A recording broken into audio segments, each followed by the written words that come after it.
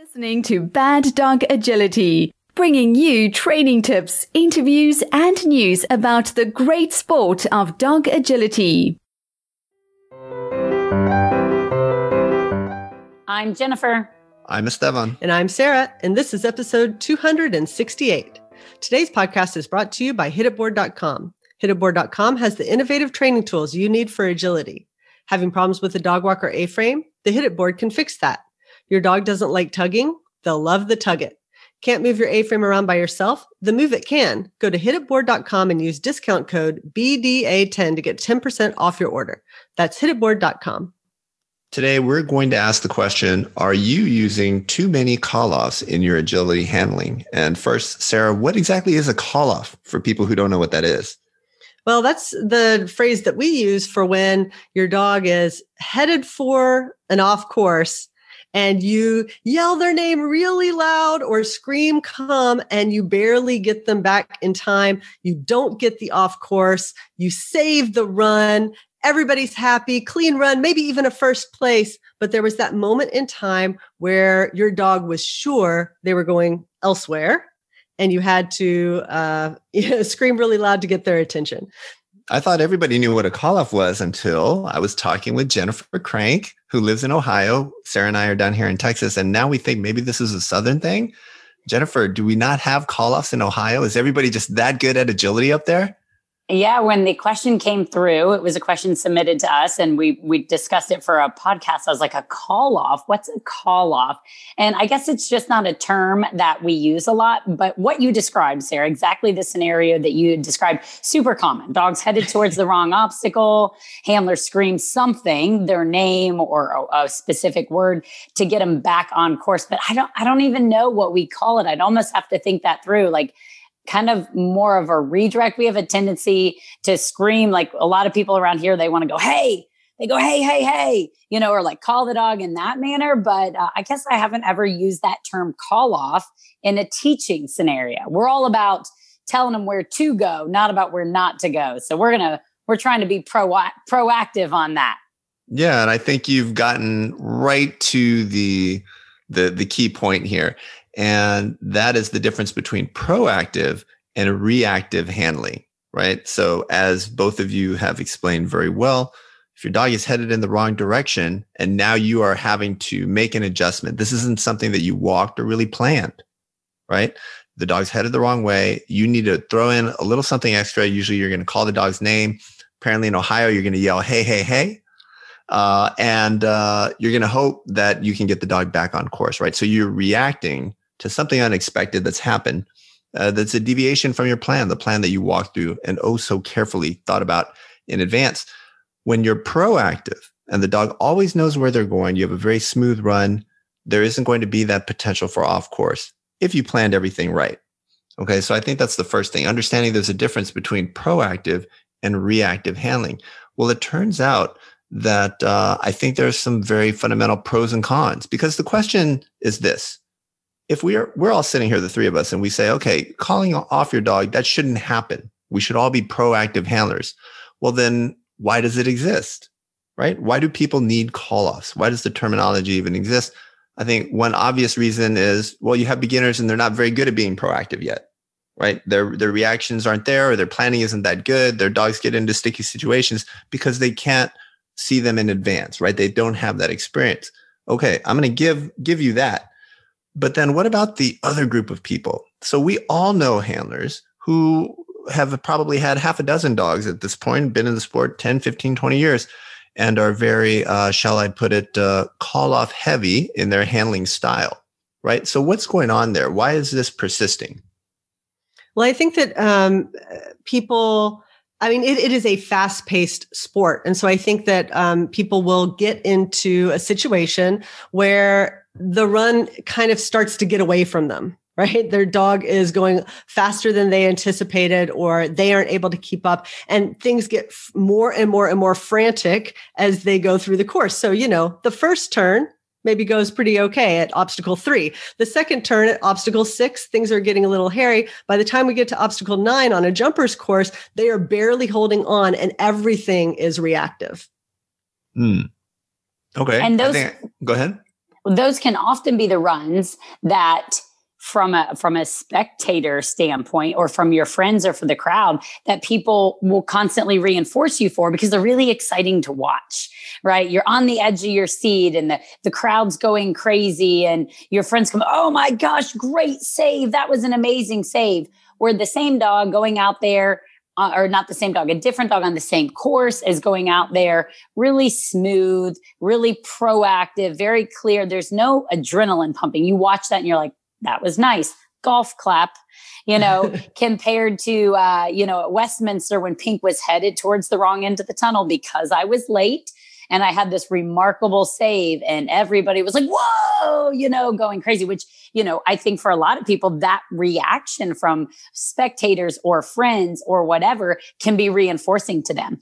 But beyond that, I think what can be reinforcing is the cue. So if what you've been doing is working, and you're talking about people who have a history of this reactive handling, I mean, they're so consistent with being late that they had to name how they save it with the term call off, right? I mean, basically we were so consistently late that we had to put a name to it called a call off, that it's clearly working, because if it wasn't working, they would be changing what they're doing. So when you talk about call offs being like showing up over the history of one particular handler or a dog, it's working. It's getting reinforced, both whether it be from the crowd or friends or people being really excited about that run, or even the cue. But we got to ask the question of, okay, it's working, but it's working for what? It's working for the cue. Is it getting you the fastest time? Is it getting you the fastest dog? And more importantly, is it getting you the happiest dog? Because think about it from the dog's perspective. If everything's happening late, if I'm headed towards what I perceive to be the correct obstacle, and the handler goes, no, and then I have to turn, I mean, you're basically telling me that everything that I think I'm doing right is wrong. That's wrong. That's wrong. The dog's not maliciously going towards the off course. They're not going, let me see what happens if I do this. They're going because that's genuinely what they think is correct. And then all of a sudden they get hollered out, often in like a negative, Fluffy, get over here, not a, hey, Fluffy, come on over. They're getting yelled at for doing what they think is right. So, we really got to watch it. Yeah, maybe it's working, but is it really the best option for the dog?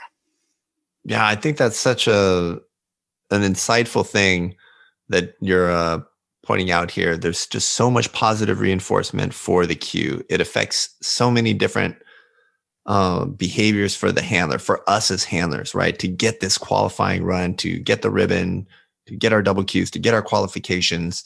You can't win if you don't run clean. And so there's a lot of incentive for us to do that. And definitely the way the audience responds can be a part of that. I think of a football game where, a receiver catches a touchdown pass, they catch it nice and cleanly. Yeah, there's going to be lots of cheering.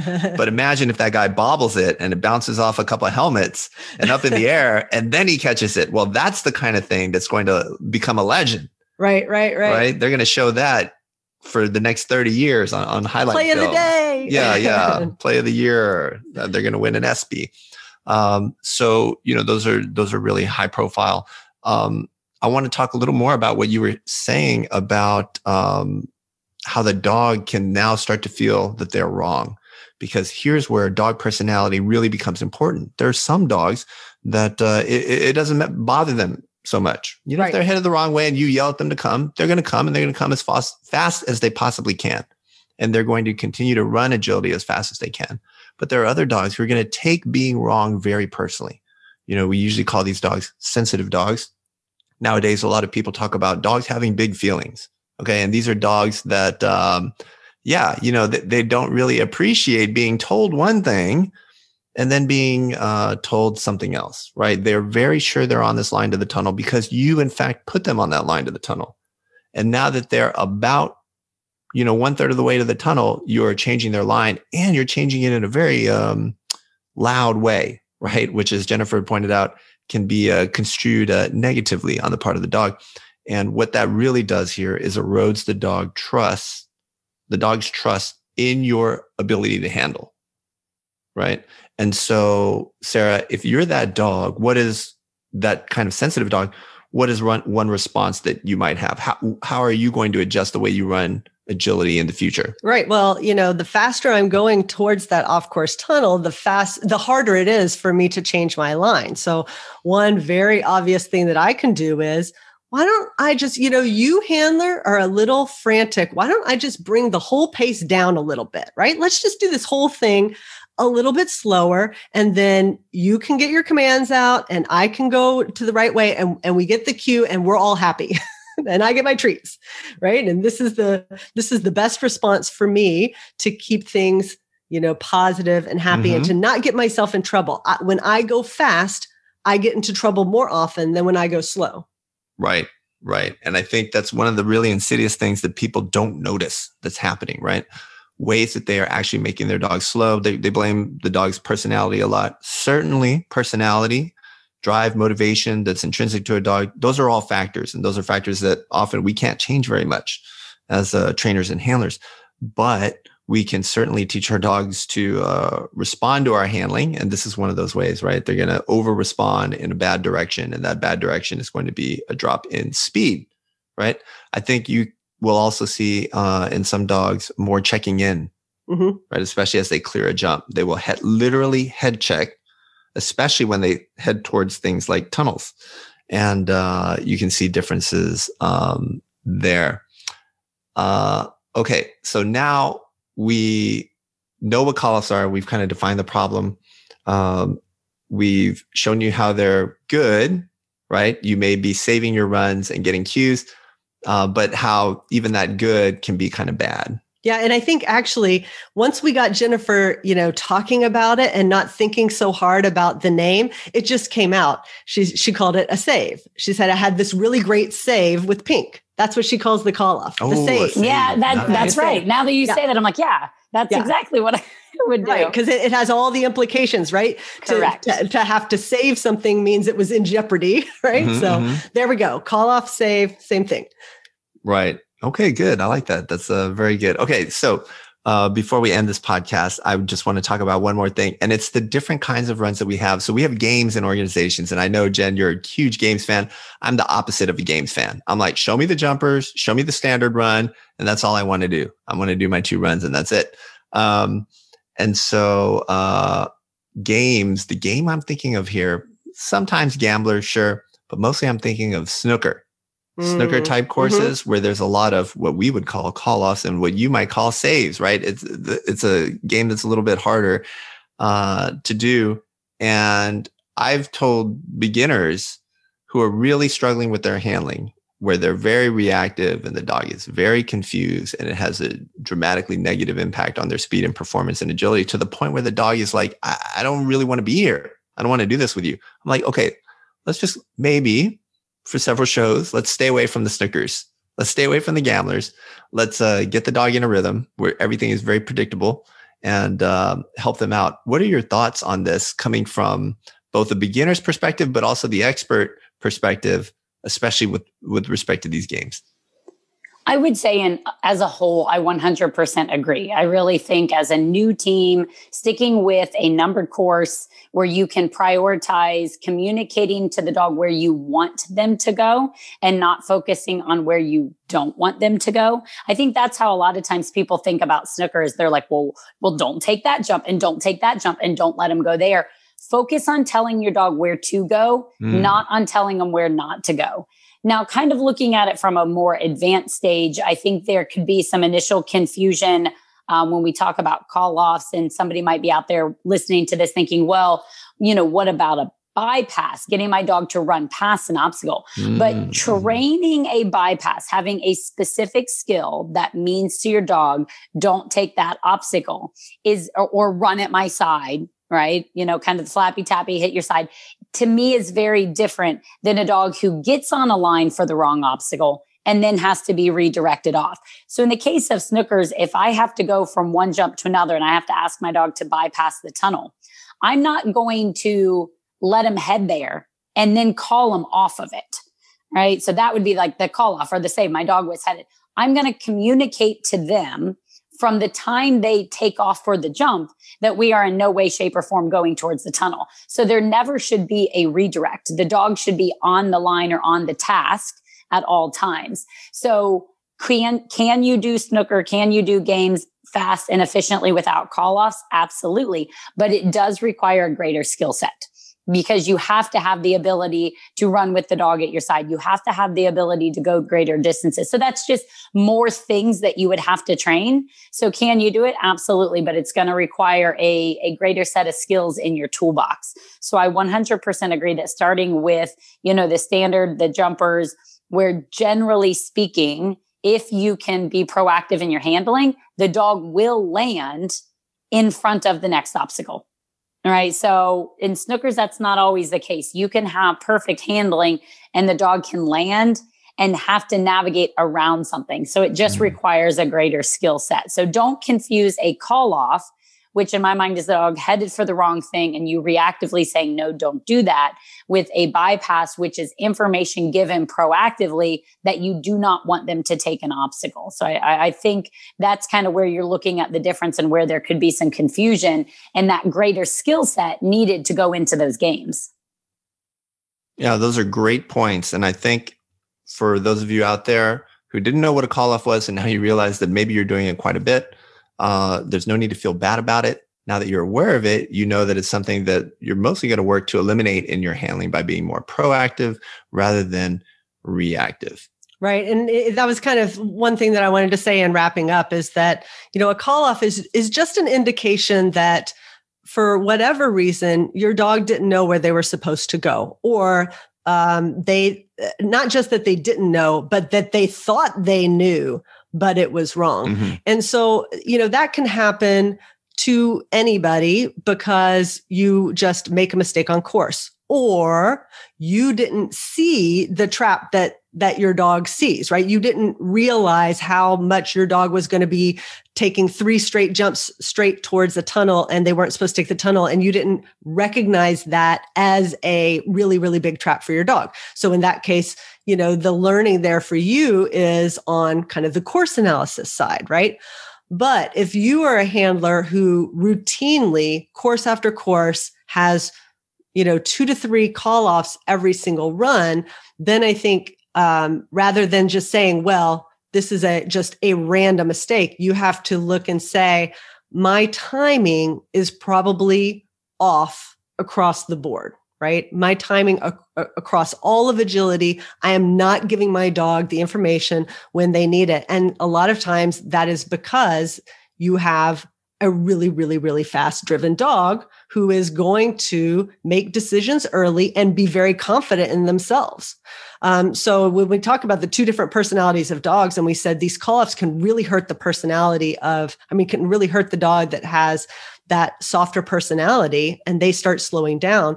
Well, the flip side is you may end up kind of in this escalation of call-offs with the really confident dog because they decide so early and they're so sure of themselves and they don't have that dip in confidence. So you need to take a look at your handling and see how you can figure out what changes you need to make to your handling to give your fast-driven dog information in a more timely way.